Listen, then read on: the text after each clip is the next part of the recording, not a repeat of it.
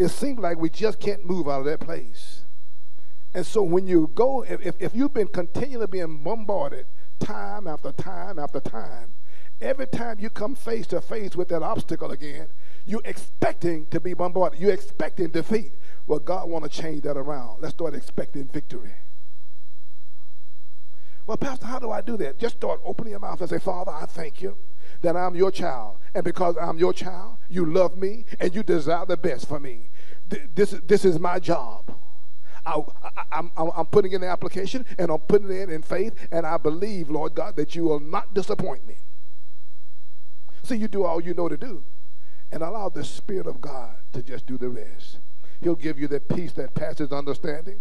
He'll anoint you like you've never been anointed before. He'll give you everything you need to fulfill your purpose. Everybody say, thank you, Lord Jesus. Thank you, Lord Jesus. Thank you, Lord Jesus. Hallelujah, hallelujah. Glory, glory, glory, glory. Thank you, Lord Jesus. Hallelujah. Father, thank you for the anointing, and I thank you for your presence. Lord Jesus, this is your service. We are your people. We depend on the anointing. Lord God, we don't want to do anything in the flesh, anything, Lord God, that's not in your will. Lord God, we've come out tonight, Lord God, and we expect a supernatural impartation. We expect changed lives. Lord, I thank you, Lord God, you heard our prayers and intercession concerning this service. And Father, I thank you right now. We bound every hindrance, every distraction, and every obstacle. Father God, I thank you right now. You're going to meet every need tonight. I thank you, Lord God, every yoke is going to be destroyed in our lives. Every burden is going to be removed. Father God, we ever so careful to give you all the praise and all the glory in the matchless name of Jesus. Hallelujah, hallelujah. Thank you, Lord Jesus. Thank you, Lord Jesus. Glory, glory, glory. Hallelujah. Thank you, Lord Jesus. Thank you, Lord Jesus. I don't know, I just keep sensing. I don't know, we're going to talk about the signs of the time, but I just keep sensing that someone has something else they wanted to share. Come on. And if you have something you want to share about the outreach or something that happened this week, it's all for the edification. Hallelujah. Okay. I have something to say, but I feel like I was kind of convicted sitting down, walk in, and it's like I felt like I needed to say it. But, you know, sometimes you have something to say, you don't really want to talk out of term and stuff. But it's like I wasn't sleeping a couple of days ago, but it's like I got a warning, and it was more to say that we need to stop playing church. You know, like, stop saying it, stop reading it from the Bible and not applying it. And it was almost like I'm told to say this out loud, and I'm sitting there and I'm like, I don't want people to think I'm crazy with saying this, but it's a warning, and it's for me, it's for everyone. It's like sometimes, like, there is this barrier amongst us in Christianity and moving higher in God, and this barrier is our own selves.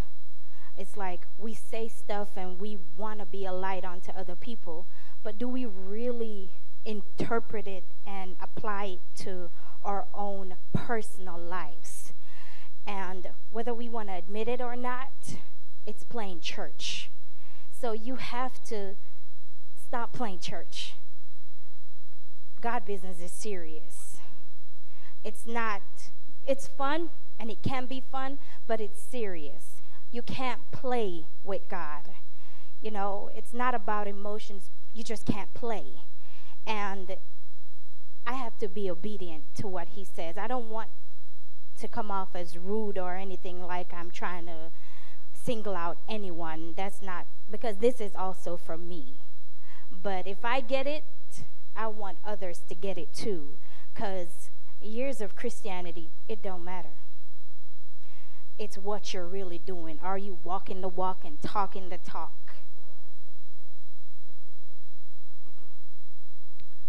hope you heard that, because I was just meditating today, and that came to me today. You know, I don't care how you think about it. You know, you try to fool people. You try to, and you can only do that for a certain period of time.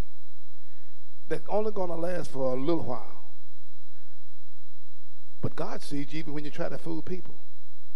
So what we need to do is say, Lord, I'm gonna quit trying to please people, and I want to please you. And let it be more than just words. Let it come out of your spirit, and let the Spirit of God bring this to your remembrance. See, we're in a season of the supernatural. You have something you want to share? Come on. We're in a season of the supernatural. And during this season, we're expecting God to move. Hear that, Sister Sandra? I want you to be expecting God to move. I don't care how many times. Come on, sister. I don't care how many times it seems like the enemy has won. No. This time, we're going to start expecting something. And I got that, Sandra, while I was just standing here. We're going to expect. Now, what you need to do is just begin to put your hands to the plow. You started with the nursery and all that stuff. Continue to do what you need to do. Continue to do what you know to do. And watch God begin to open up doors. Amen. Good afternoon. Obedience to God. Pastor and Sister Drumgole. Woman of God, I don't know you. I don't know anybody here but Sister Chloe's. But I just want to encourage you because you confirm what the Lord shared with me today as well. And I was going to sit there and I say, God, I don't want to say anything. I don't know these people. But you're not throwing any darts at anybody. Because people go around, and I've been in church all my life. And I'm a 50-year-old grown woman. But I bless God. I haven't been in Christ all my life. I've been in Christ over half of my adult life. But the Lord spoke that same thing to me because I've been in warfare all week. People are going around and they're quoting the scriptures, but they're not living the word of God. We saying, if my people which are called by my name would just humble themselves and pray, seek my face, turn. We not turning. We seeking him, we praying, and we humble, but we're not turning away. Because too many of us, and we got another generation coming up behind us, that we are accountable for. You can believe it or not. You're not just in this Christian walk for yourself, not just for your individual family, your four and no more. Pastor, I ain't come to say all this, but I got to be led by the Holy Ghost as well, because God has really been dealing with my heart. I've been seeking the Lord concerning direction for my life. I'm not trying to go into details of what I'm dealing with, but I'm the sole caregiver for my mom during the day, and I work nights. And it's hard to come in church, and then when you come to the churches, the people that sing and praise and worship are shacking, or you're going out partying, and you think you could party on a Friday and a Saturday and think you can give God a true praise on a Sunday. That's not real. You got to give your heart wholeheartedly to the Lord. Anything that you do, you got to work as unto God, not unto man. And I just want to encourage your body today and encourage you, man of God, because you confirmed what she said. And I thank God. He said a threefold cord is not easily broken. So I give God glory for the confirmation of his word. And thank you for the opportunity. Glory to God. Hallelujah.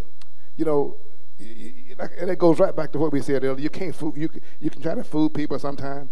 You come into church and you lift your hands and bless the Lord, but when you get outside on your job or get home, you're cursing. You're doing the end and everything. And then you want to, now, here's the problem with that. If you don't repent, if it doesn't grieve you, something's wrong. That ought to grieve you to the core. I may not be saying you shouldn't be cursing, you shouldn't be stealing, you shouldn't be doing those things, because, you know you shouldn't be. But when you do it, it ought to grieve you to the core because of the Holy Ghost on the inside of you. Now, this is what James said. I was looking for that while that sister was talking. He says, but the tongue can no man tame. It's an unruly evil, full of deadly poison. Therewith bless we God, even the Father, and therewith curse we men. You bless God and curse men, which are made after the similitude of God. So whatever you do to man, you've done it to God. So if you curse man, you're cursing God. Whoop, Jesus. Out of the same mouth proceeded blessing and cursing. My brother and my sister, these things ought not be. Ought not so to be. Everybody say it ought not so to be. Now you see, and God is looking at me. I want to please him. He's looking at me. And he wants me to be the example. And if I'm not a good example, I'm hindered someone else. And when I hinder people, oh, that grieves my Father. Even, your natural mother and father, it grieves them when they see you making decisions, ungodly decisions. When they see you making decisions that's going to take you down the tubes. When they see you making decisions that's going to bring reproach on your name.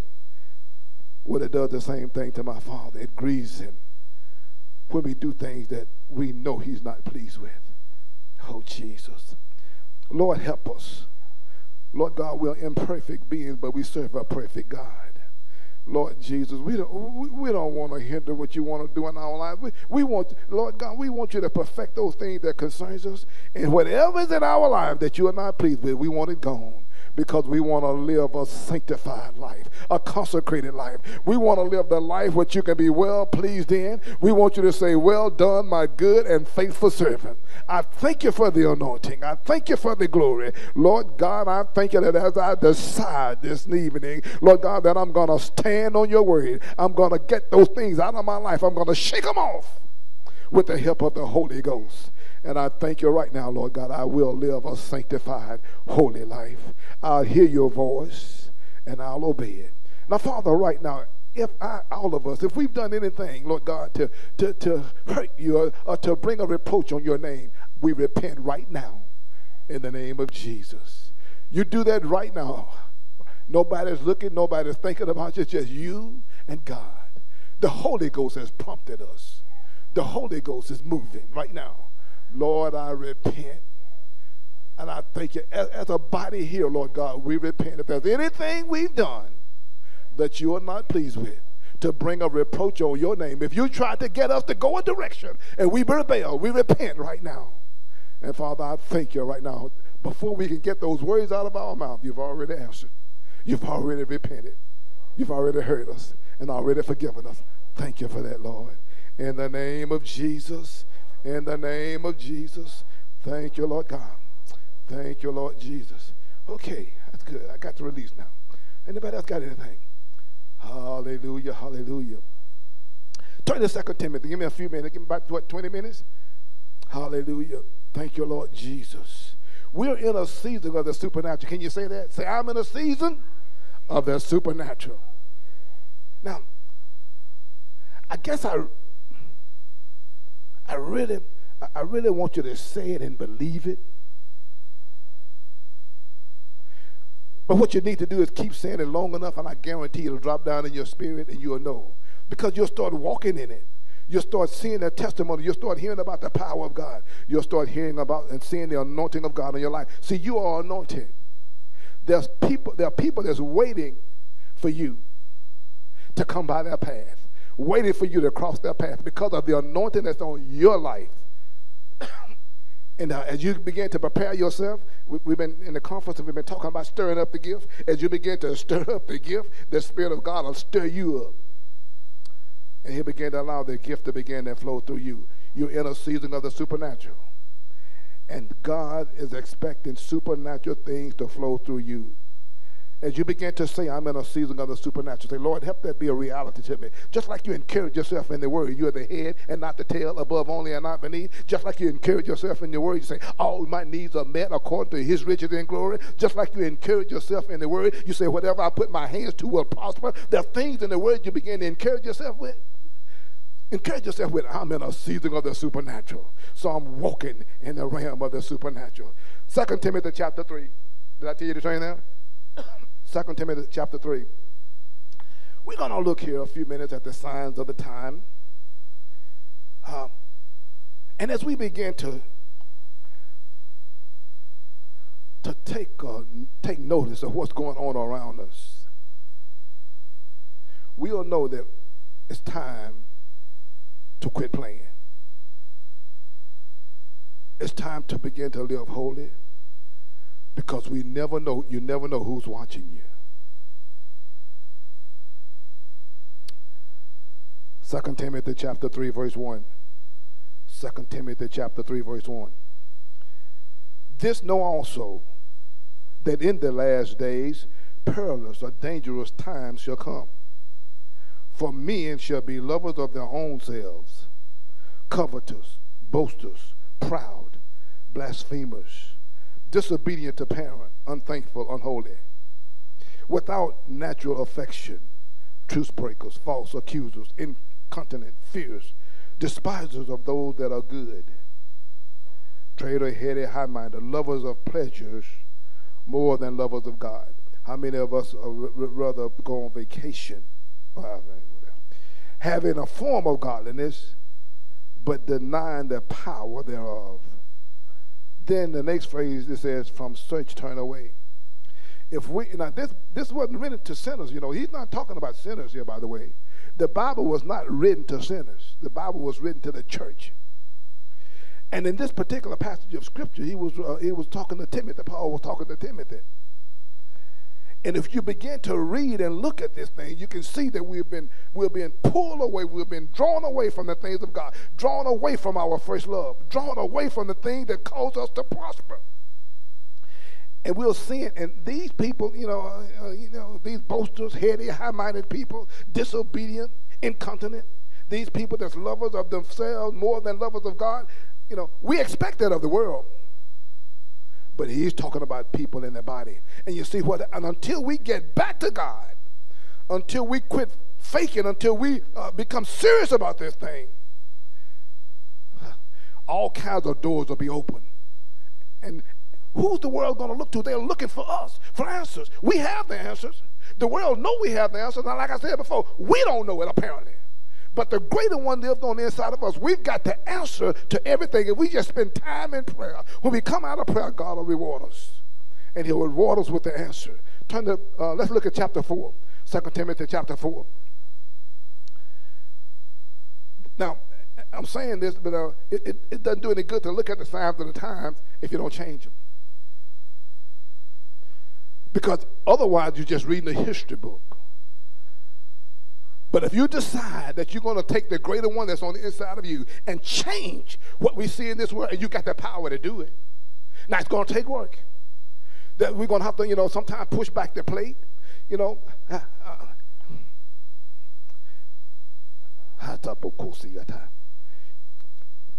not that I'm not condemning people. It's that when we get close to God, he'll direct our every step. Sometimes, would you fast if the church didn't call a fast? Would you pray and God wants to do something in your life? Would you say, Lord, I'm gonna push the plate aside, and I'm gonna fast, and I'm gonna pray? And you're the only one. The church is not fasting and praying. You are. You're going to God. I'm going to tell you, when you start doing that, when we start doing that individually, now when the church calls a fast, you won't, be all right. 2 Timothy chapter 4, verse 1.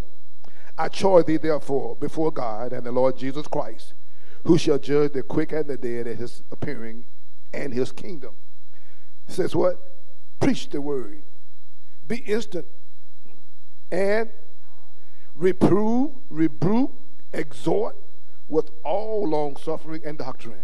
For the time will come when they will not endure sound doctrine, but after their own lusts shall they heap to themselves teachers having itching ears. They shall turn away their ears from the truth, and shall be turned to fables or stories.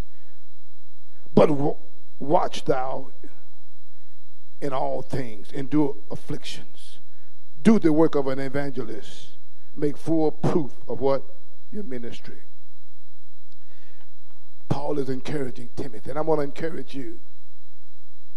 Be careful that when you hear something and you don't like it, examine it by the word. Don't turn it off because you hadn't heard it that way before. Don't turn it off because it's hitting you. Don't turn it off. Not if you want to be perfected in the things of God. Listen to that word and say, Lord, if that's for me, bring it down in me. Let it burn down in me and burn out this stuff in me. And he'll do it. It's the word that's going to perfect you. That's the only thing that's going to do it. Everybody say, thank you for the word. Proverbs 28. Let's look at that real quickly. Thank you, Lord Jesus. Thank you, Lord Jesus. We've got to be careful, and especially during the times we'll seeing what we're experiencing, not only in our city, but in the nation. If you're not careful, you could be swayed by public opinion. You could be swayed by your own desires, by your own thoughts, or by your own upbringing. There are many things that can sway you, but the only thing that should be persuading us now is the word of God. What did God say about it? How would Jesus react? What would Jesus do? And let that be more than just words out of our mouths. Let's say, Lord, help me to be this example. Help me to be the rock. Jesus, I want to be like you. And you may not be able to do that unless you begin to fast, unless you begin to pray, unless you say, Lord, help me be this example in this world. Proverbs 28:15 says, as a roaring lion and a raging bear, so is a wicked ruler over the poor people. So when you have a wicked ruler over people, it's like a roaring lion. I said raging, right? And a raging bear. In other words, let's listen to this in the, I think I wrote this down in the New Testament. Oh yeah, here it is. A wicked ruler is as dangerous to the poor as a roaring lion or an attacking bear. A wicked ruler. A ruler with no understanding will oppress his people. But one who hates corruption will have long life. Now, who determines a ruler? Who determines how a ruler should act? In other words, the Bible says the heart of the king or the heart of a ruler is in his hand, and he'll turn it whichever way he desires. Is that the word of God or not? Well, if we've got a wicked ruler or somebody that's an authority that's wicked, the believer ought to be able to change that. But let me tell you what we're doing. We're acting just like everybody else in the world. We're getting these meetings, and when they start talking about wickedness and when they talk about wrong, we're agreeing with them, and we don't have an answer. We don't tell them the answer. We don't tell them, yeah, but the Bible said if we pray, if we lift them up in prayer, because now it's going to make you look like a fool. And we don't want to look like a fool. But there's coming a time when you either stand for God or you're going to fall for anything. I don't want to fall.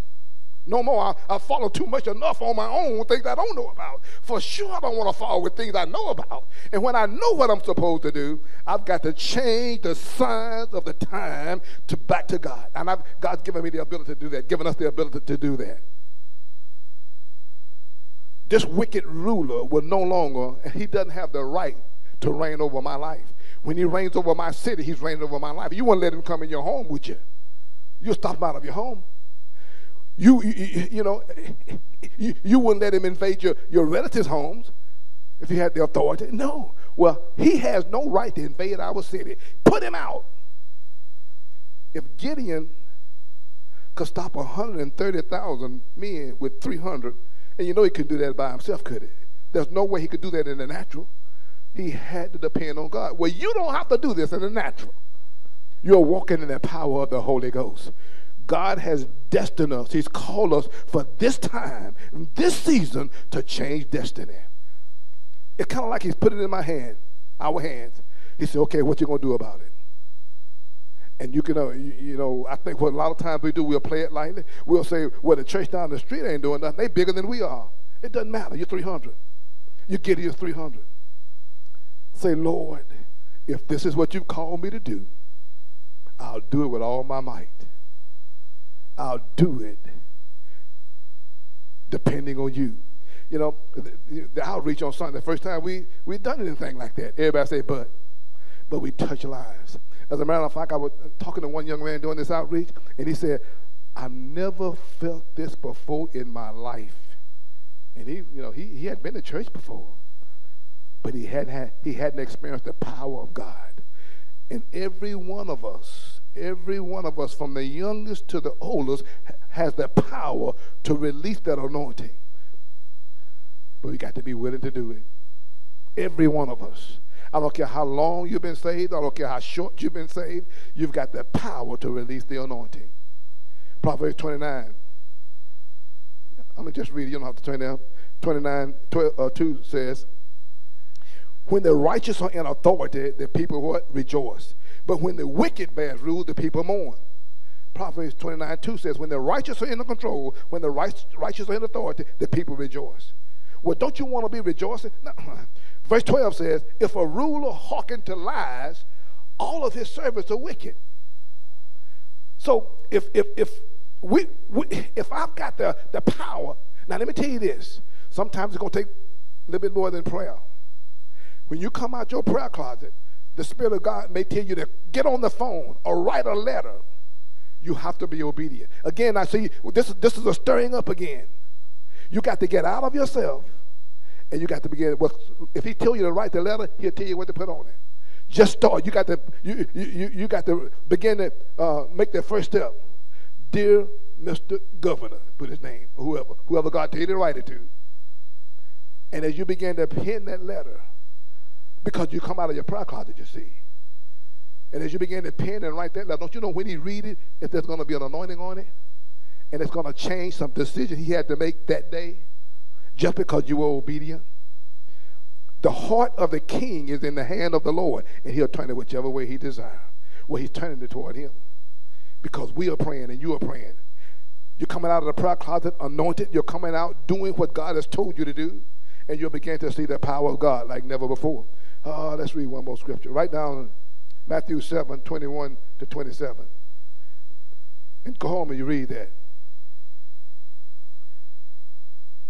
Let's read it. Matthew 7:21 says, not everyone that saith unto me, Lord, Lord, shall enter into the kingdom of heaven, but he that doeth the will of my Father which is in heaven. So he said, the doer of the word is the one that pleased me. Just because you talk out your mouth and you're not doing it, just because you're not serious about this thing, and the reason you're talking out of your mouth because you want to please the person sitting next to you. I'm not too engaged about pleasing you. I want to please God. Not everybody that say to me, Lord, Lord, going to enter into the kingdom of heaven, but he that doeth the will of my Father which is in heaven. Many will say to me in that day, Lord, Lord, have we not prophesied in thy name? And in thy name cast out devils? And in thy name done many wonderful works? Then will I profess unto you, everybody say never, I never knew you. Depart from me, you that work iniquity. God, what do you mean you never knew these? Now listen, he did not say you didn't cast out no devils. He did not say you didn't do these things. He said, I never knew you. Now, this is something as humans we can't understand. Why is it you think he said, I never knew you? When you ask God to forgive you of your sin, did you know he forgets about it? He never know it happened again? Oh, Jesus, you missed it. You just made a mistake. You said, Lord, will you please forgive me? God has the ability, when he says, I forgive you, he forget it out of his memory. So the next time you come to him and ask him, say, Lord, will you forgive me for that? He said, for what? The first time you asked me, he had forgiven you for it. So when you ask him again, he's wondering what you're talking about. Here, when he says, I never knew you, and I don't have time to go into it right now, tonight, but there's scripture that says, if you're a good man and you're serving the Lord and you're doing all you know, you're doing all these good works, but in your latter end, you change and you begin to serve wickedness. It says you're going to live your life. You're going to be punished because of the wickedness you served. It also says now, if you're a wicked person and you change at your latter end and you begin to serve God, you're going to be blessed because of what? You're serving of the Lord. The wickedness will be forgotten. People of God, we cannot live on our laurels. We can't live because we've been saved for 25 years. In the this year, we decide we're going to begin to go astray. It's not going to work. God is looking for someone to stand, and I'm going to be the one, and so are you.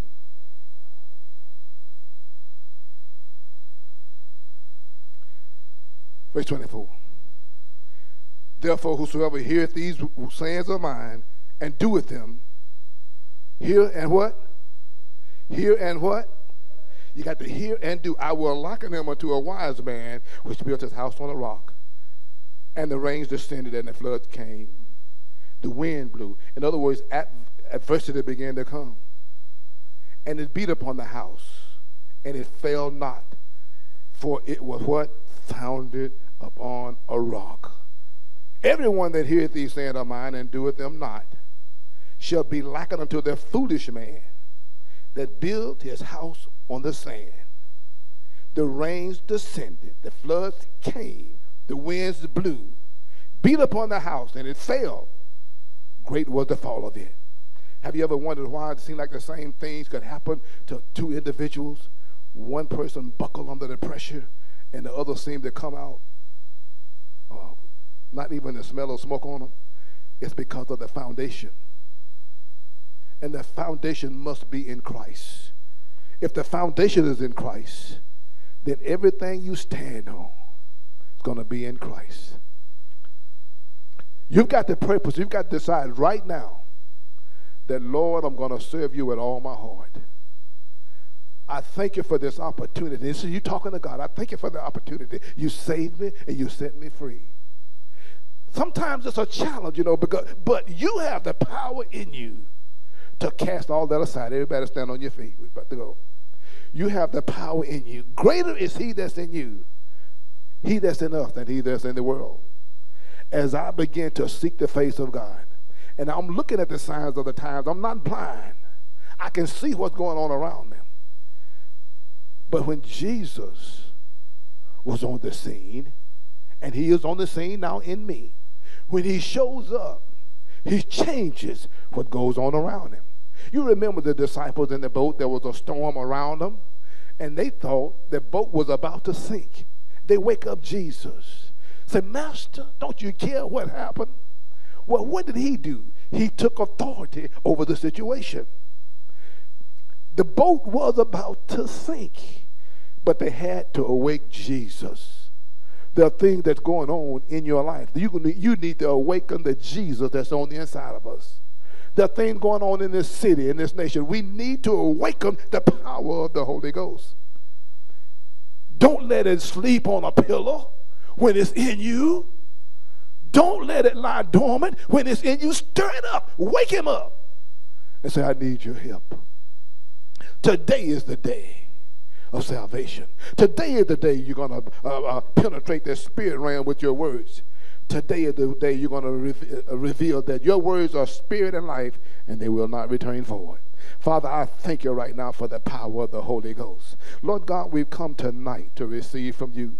Father, I thank you right now, Lord God, that this was your service. And Father God, even though we may not sense anything in our natural, Lord God, I believe the power of the Holy Spirit has been released. I've been energized. I've been revived. I've been charged up. And I thank you right now, Lord God, we're going to leave this place with purpose. We're going to leave this place, Lord God, with vision. We're going to leave this place desiring, Lord God, to be the examples or instruments in your hand. We're workers together with you. We're going to change our surroundings. Lord God, people are waking us up. And so we are prophesying to the surroundings. Wind, be still. Adversity, cease. Attack, stop. You open your mouth and I guarantee you that it'll be back with the power of heaven.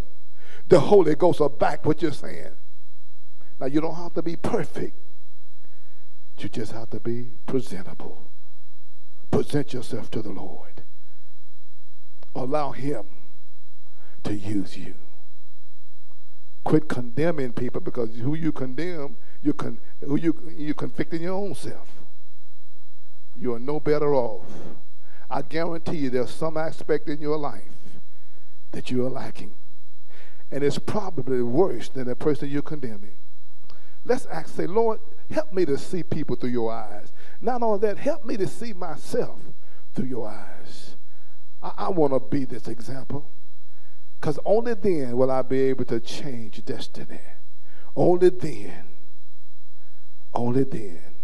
will I be able to allow the power of God to be released so I can change the signs of the time, change situations. And Father, I'm ever so careful to give you all the praise and glory. I will never get the big head because I know this is not me. It's all you. Thank you, Lord God, for this night ordained of you. And Father, I give you all the praise.